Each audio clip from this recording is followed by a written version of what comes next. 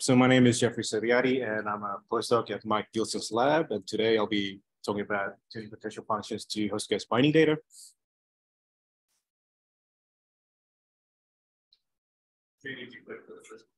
You have to click it first.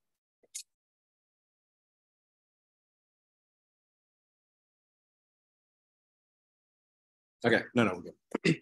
So just a brief outline. I have to be louder. I'll try. So just is that good? Yeah, it's just the outline of my talk. So I'll just give some background and motivation for this project, and I'll show results about optimizing the parameters to host guest binding, followed by the benchmark to protein ligand binding and hydration-free energies. And lastly, I'll show the results of what happens when we try to optimize to both hydration-free energies and host guest binding.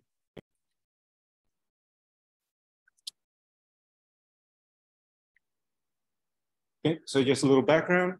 I think this is what we want. We want a force field that can describe protein ligand binding accurately. This is the holy grail, what we would want to do in the application of, but not limited to, computer-aided drug design. So most force fields are fitted to QM data, especially for the valence parameters, but there's been recent efforts to optimize them to physical data directly. So for example, small molecule crystals and liquid state properties. So for example, SAGE 2.0.0 was had the nanogenomics refitted to condensed phase mixture data. So for this project, the question is, why don't we target binding data directly? So the aim of this project is to target host guest binding instead of protein ligand. So we use host guest system as a surrogate for protein ligand systems. And as a case study, we'll optimize an implicit solvent model. So just some background about host guest systems, why are they useful? The obvious reason is it's smaller than a protein ligand system. So there are some similar chemistries involved in host guest binding. The bindings affinities are comparable to protein ligand, and some are even a tighter binder. And they are less ambiguous in terms of like protonation states. So we know them, the protonation states of this host. And they've been used in sample blind challenges as a test of force field and a test of methods. Okay, so just give you a little background about the infrastructure. This is my rendering. I hope I do justice to it. So this is in courtesy to Simon Boothroyd, who did a lot of the heavy lifting here. So our main program is the OpenFF evaluator. So evaluator will, given a force field, it can estimate certain properties. So the one was used for SAGE is to estimate densities and amphibic mixing, which takes in data from the NIST ThermoML database. But evaluator can also estimate two other properties that depends on external softwares. So the first one is hydration-free energies, which depends on YAC and takes in data from the FreeSolve database. If I'm not mistaken, there are about 650 small molecules in FreeSolve. And the other one is host guest binding that depends on Paprika. It takes in data from the Taproom database. And I'll explain that in the next few slides. So once we have our properties estimated and the reference data, we feed that into force balance, and force balance gives us the optimized parameters. Okay, so just a little background about the host guest binding. We estimated the absolute binding free energy using the attached pool release method. So this method is developed in the Gilson lab. And as the name suggests, we attach a bunch of restraints to the host and the guest. We physically pull the guest out of the host molecule, and we estimate the free energy cost of applying these restraints. And that's also done with a Python program called Paprika, developed in Gilson lab. And this method was used to benchmark the Smirnoff 99 Frost force, which is a precursor to parsley and sage. And we show that this is a robust method to estimate the binding free energy for the host gas systems. So it's a bit about the taproom database. I've curated about 126 host gas complexes that comprises of cyclodextrins, cucurbiturils, and octaacids. Most of these were curated from the sample blind challenges. And the gas molecules range from simple cyclic alcohols, carboxylate acids, to drug-like molecules. And I've hand-selected 36 of these complexes as the training method, training set, and we've made this available online on GitHub. So to test this, we use the OpenFF Sage 2.0.0 as the force field. The partial charges, we use AM1 BCC of 10 using the OpenEye toolkit. And for the generalized bond implicit solvent, we just selected the OBC2 model. So without getting too much into details, the generalized bond implicit solvent treats each atom as a Van der Waals sphere embedded in a continuum medium.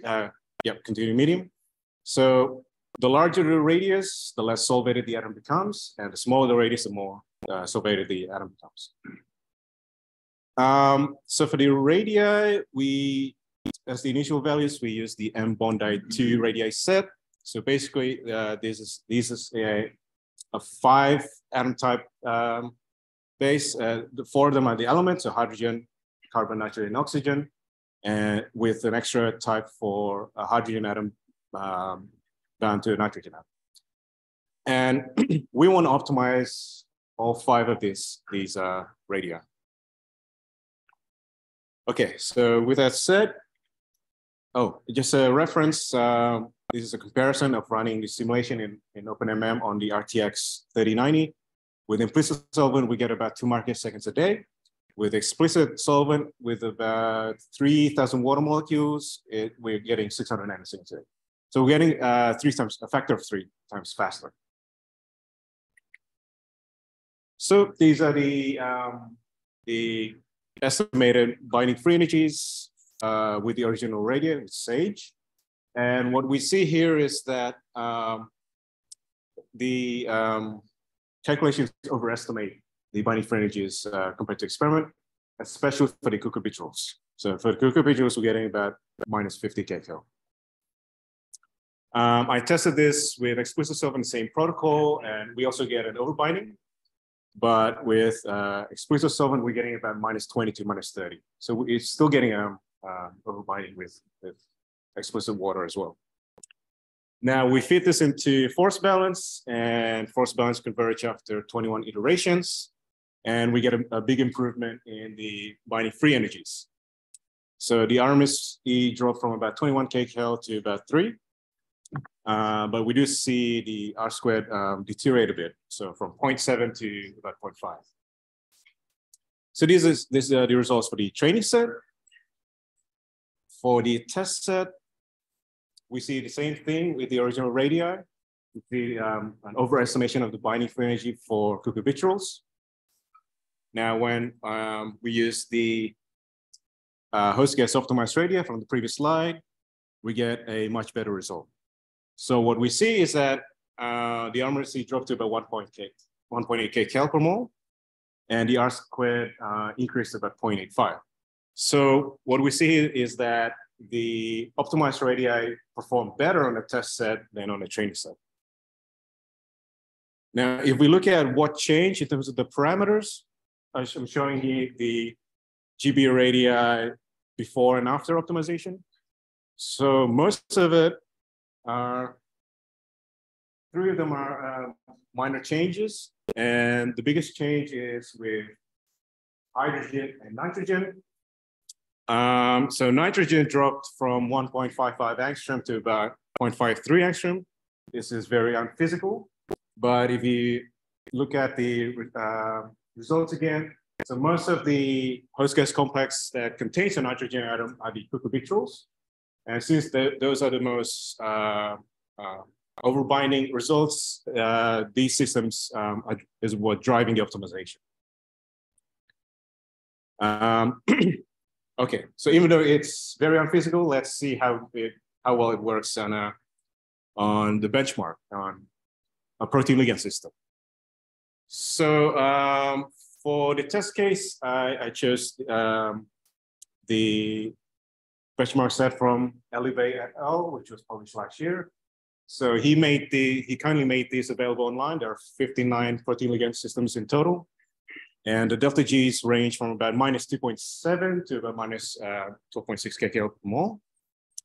And as a reference, running these on OpenMM, with implicit solvent, we get about 900 nanoseconds, and explicit about half of that.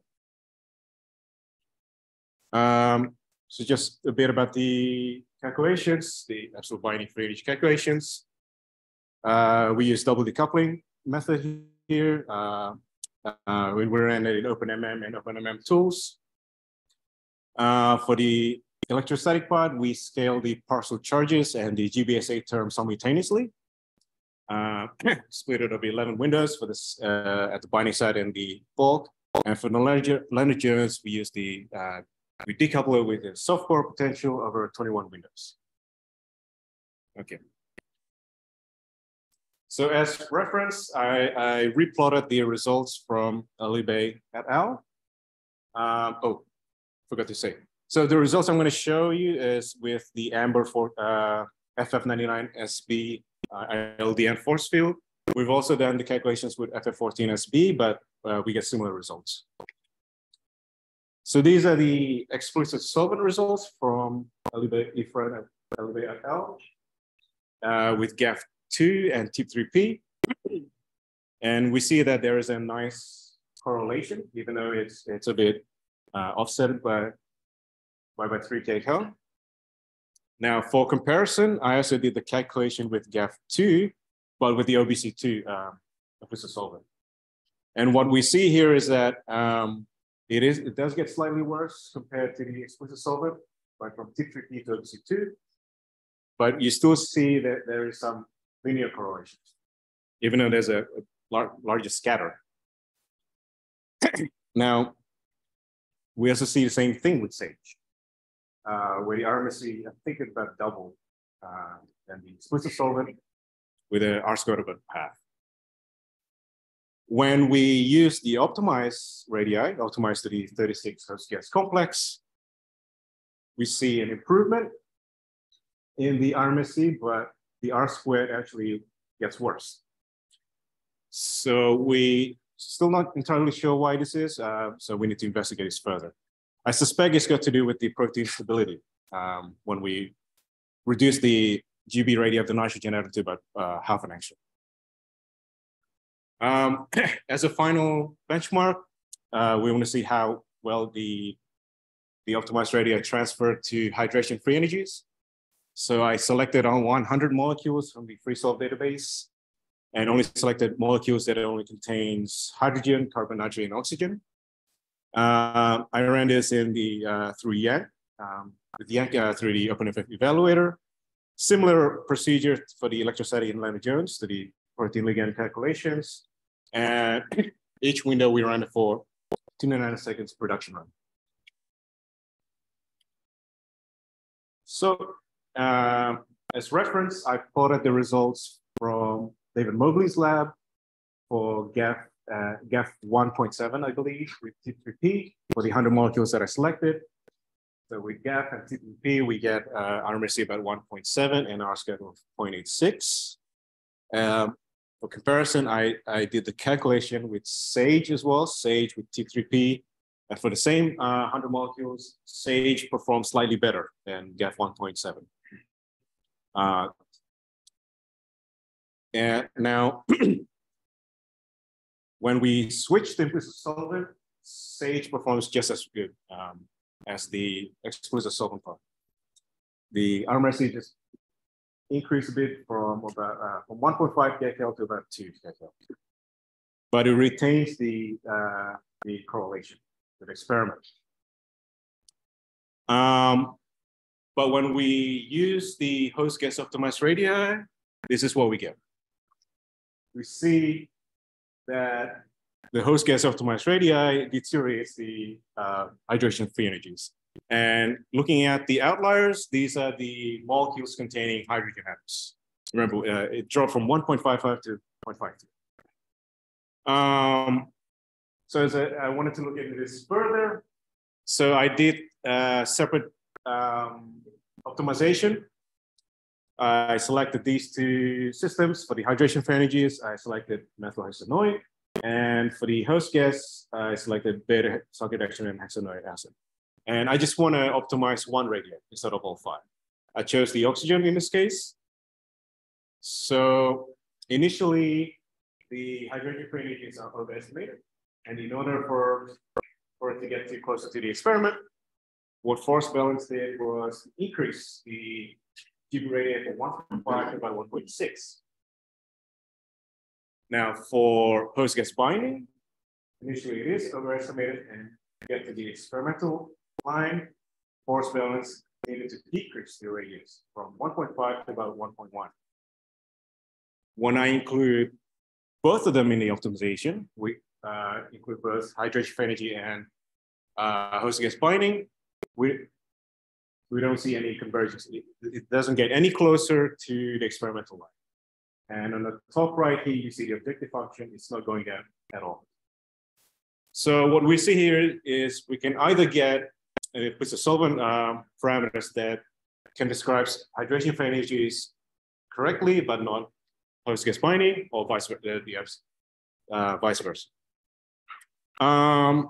So just to summarize for the host gas systems, so we have this infrastructure in place, and we can actually optimize force field parameters. In this case,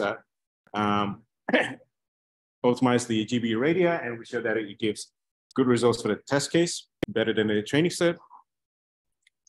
When we apply it to protein ligand systems, it did improve the RMSE, but made the correlation worse a bit. For hydration for energies, it totally went the other way. It's just no good. And when I try to optimize to both of them, the force balance just can't find a good parameters that can fit to both of them. So what's next? I think I need to look at other types of host molecules to diversify the training set. And we also want to see how well it transfers to other host molecule types. We're looking at optimizing other parameters besides the GB radii. And we are also looking at splitting atom types, just to see if we can get away from this unphysical small radius for nitrogen atoms. We're also currently working on modifying the OBC2 model with the Smirnov plugin. But if that doesn't work, we will try a different implicit solvent model. Finally, we also want to test optimizing the Lennard-Jones parameters with explicit solvent. And hopefully we can integrate host gas binding data into future OpenFF release. So with that, I'd like to acknowledge people in the Gilson lab and OpenFF force field, without which this project won't be possible, especially Simon Boothroyd, and the NIH funding and San Diego Supercomputer Center for resources. And with that, thank you for listening to my talk.